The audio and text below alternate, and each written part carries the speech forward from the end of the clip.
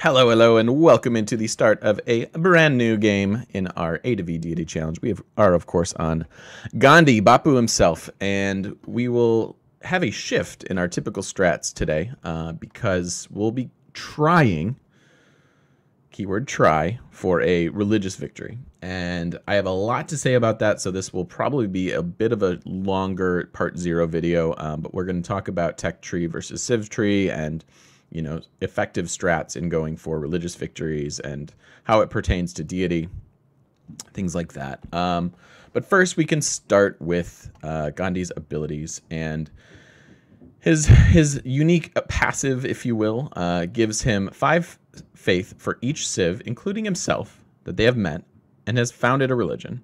So on a small map like we play, that's 4 total religions. So that's 20 faith per turn, assuming people aren't warring. That's a bonus that kicks in fairly early in the game, so it's decent. A lot of the religious champs, if you will, or leaders, have some way to generate extra faith, and this is his, and it's one of the better ones. Russia obviously have quickie. Thank you. I wonder if I get a notification if you donated, dude. You're the first one to donate. Sorry to derail the vid, but we were talking about bandwidth issues, and Quickie's being a generous person. I want to see if that pops up for me, or if I have to go find it. Anywho, first of all, thank you so much. I'll go figure out. It should pop up, honestly, but we'll see. Anyways, sorry. I digress. So this is his ability. It's pretty good. It kicks in early. We like this. You like Spain for religious victory and deity? We can talk about, we're going to talk a lot about the religion here before we even press the start button. So Dharma isn't bad. So it receives follower belief bonuses in a city that from each religion that has at least 1 follower. So it's kind of, thank you so much, Quickie. Thank you. This is kind of hard to control. It's on its surface has a lot of upside because having more follower bonuses in your cities can give you something like Jesuit education. So you can all of a sudden start buying your science buildings. But it's pretty difficult to control. I was thinking about it, I'm like, well, you could technically have a converted city that's producing apostles of, Christianity if you're Buddhist, and technically spread a little bit to each of your cities. I don't know. But it's a little bit wonky. I think it's cool if you get it to work out for you, but there's a lot of randomness. This is hard to control. The Varu actually plays in well with Gandhi because it's so early in the tree. So it's a unique replacement for the horseman. Not only is it an elephant and looks awesome, but adjacent enemy units receive -5 combat strength. So if you get a couple of these and you start surrounding units, you can have a pretty healthy army because they won't be able to attack into you very well. We may, depending on how this start goes, we may wind up utilizing these and some archers for early war. But it's going to be hard to do everything, and we're going to talk about that as we move on here. Let's finish off with the step well. Unique tile improvement. I'm coming around a little bit on the unique tile improvements. This is one that I don't mind because it gives you extra housing and it works in conjunction with your farms, so it's just kind of like a farm replacement. And it also could possibly give you some extra faith, which, I mean, 1 faith is kind of whatever. But the housing is nice. It allows you to go tall. As you guys know, I typically build fairly tall. I typically target 7 to 10 cities, and they get to be big and tall, and we like that. So, what?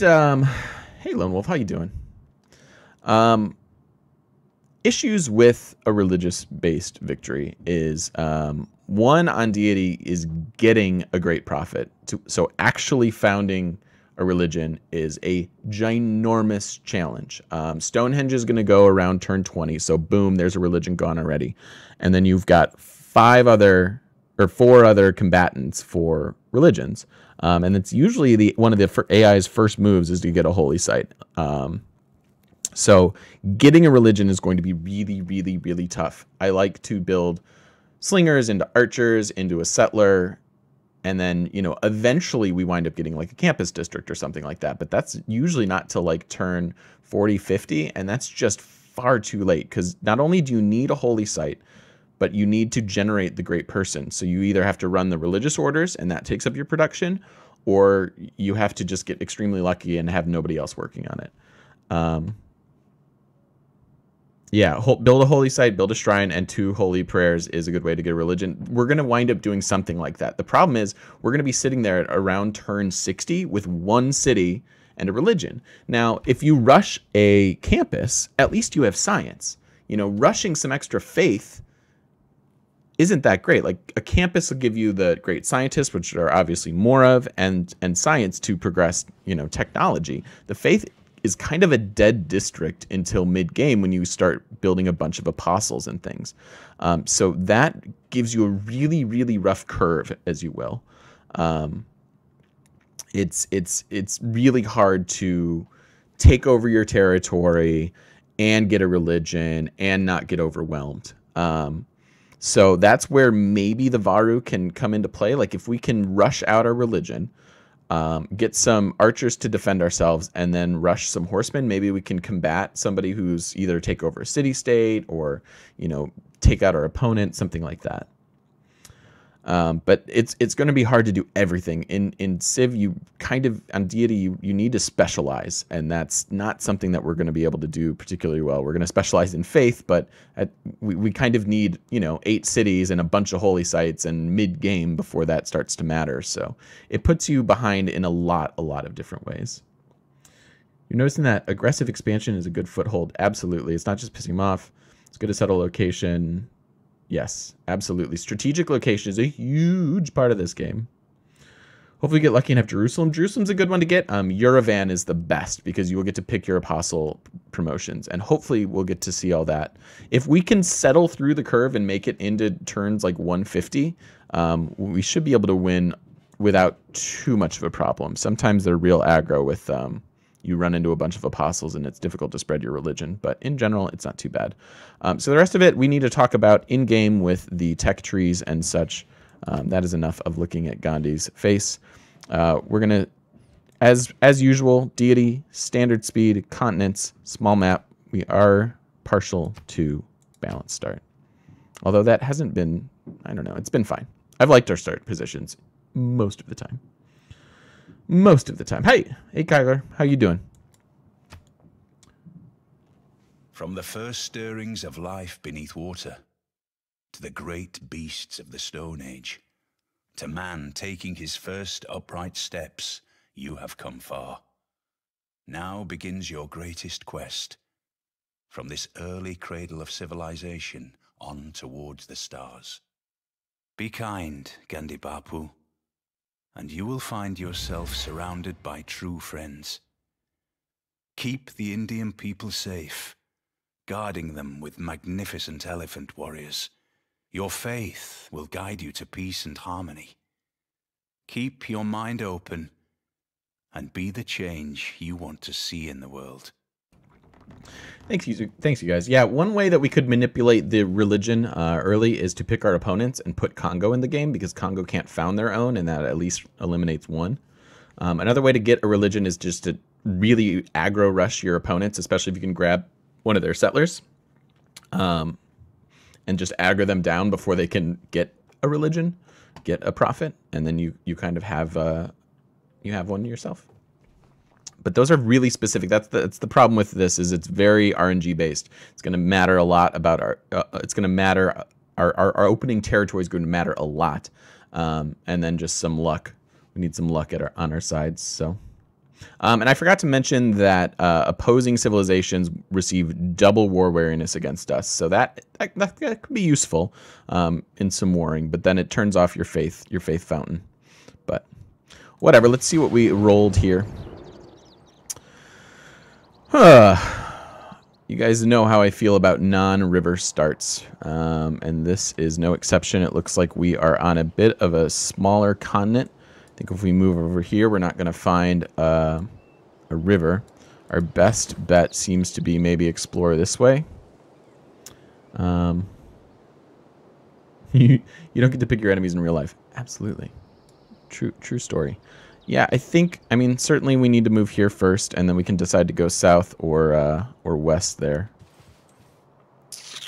Yuck. I mean, this is a nice first tile. And so is this. So we might have to just live with our coastal start for once.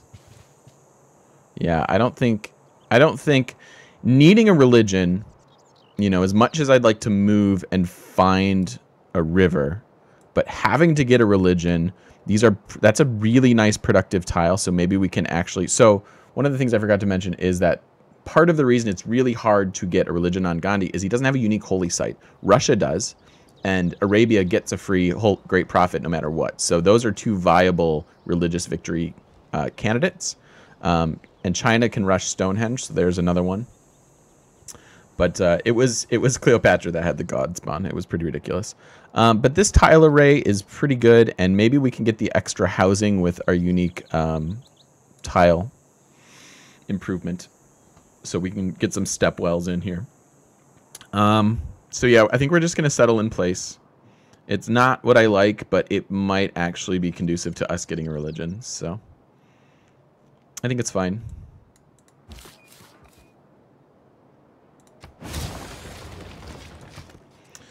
Alrighty, and let's talk now before we get too far into this. Do you want a river for the water bonus, or are there many more reasons? Good question. So rivers are defensive because they can't, if you attack across the river, you get a penalty, versus we're just on open terrain here. We're not even on a hill, so Delhi is very vulnerable right now. So a river is good for that. And then, yeah, mostly it's the population bonus. I don't like the fact that we can only get 4 citizens here. I would much prefer the extra. Here, we can look at this real quick. Fresh water gives you +3. Coastal water gives you +1. So we're missing 2 housing capacity in Delhi right off the bat, and I don't like that. But perhaps with the ivory, I mean, we've got some good growth here. This is an excellent first tile to work because it'll give us some gold. We'll be able to produce things fairly quickly. Yeah, it's in general not too bad. Now, we're really going to have to think about our opening array of production here. It's going to vary a lot from what we typically do. Let's talk about religion and culture victories versus science or domination victories. So having to spend your time in the culture tree, as I've mentioned before, hurts you from a military standpoint, because while you get policies and stuff that might help you militarily, you don't get any actual units here. So we need to offset that somehow. We'll probably still need some campuses, and we're probably going to stay. We'll get up to like something like mathematics so that we have the option for districts, and then we're going to have to stay probably in the bottom half of this tree just so that we have military units that can fight against people, better walls, things like that. Aqueduct would be decent with the mountain. Yeah, we may wind up getting an aqueduct. It's going to be just kind of all over the place. I'm not as rote with this type of victory strategy as I would be with a science or military base. So we need to get astrology right away, which is, of course, in this second. Did that say 72 turns? What the? That's not right. Are you guys seeing this? Can't be 72. These aren't 36. We need to rush to astrology. With all luck, we'll find a natural wonder and we'll boost this, because we like the first thing we need to do is build this. And then we're going to come back around for some archery and possibly go right into our Varu. And just avoid all the rest of the stuff. Now, these are useful things. Finding iron, extra production, those kinds of things are really, really good. But yeah, I don't know. My speed is normal, I think. Standard speed. I don't know. It looks like a bug, honestly. It looks like a bug. So how do you win a religious victory? Step 1 is get a religion, and that's going to be challenging enough. Burton-Law, yeah, we won as Germany. Got to space pretty easily, pretty convincingly, actually. So you need to get through your opening text. This is one of the goofy things about early trees. So how do you get a great prophet? Well, you get great prophet points. So, let's rush to mysticism. Well, you can't use this until you have your next tier of government. So you have to go here and then backtrack. And why is this here and that's there? I don't know. It's really all over the place. The Greeks might be able to get a religion. We've talked about this and play tested this a lot in the channel.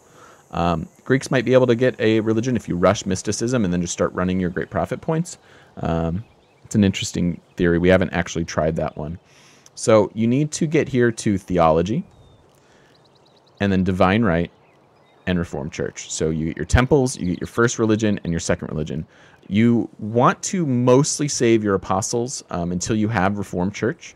So Reformed Church is really good because you can buy combat units with faith. So that's not exactly what you want to be doing with your faith, but it might help you stay alive, and staying alive is a good thing. You also get some extra strength in religious combat, but mostly you want that discount on faith purchases. So 15% plus 1% for each whatever on standard speed. So 15% discount. Couple that with your apostle discount in your religion and your extra spreads with apostles. Typically how I build my religion, you should have enough strength and spreads with your apostles to convert everybody, because the ultimate goal here is to convert all other civilizations to your religion. Whew. Okay. Is that enough? Did I cover everything? I think so. Lack of science keeps us vulnerable. Mostly we want to beeline Reformed Church, so we won't get the extra trade routes from here, which kind of is anti-synergy with something like triangular trade. But then you can get up to, oh, what is it? Where's the holy site bonus? There you go. Yeah, so you just get to Reformed Church. You turn on your extra faith. You've got an adjacency bonus up here. It's kind of the general idea of it, but step one is getting a prophet, and we'll try to solve that on the next video.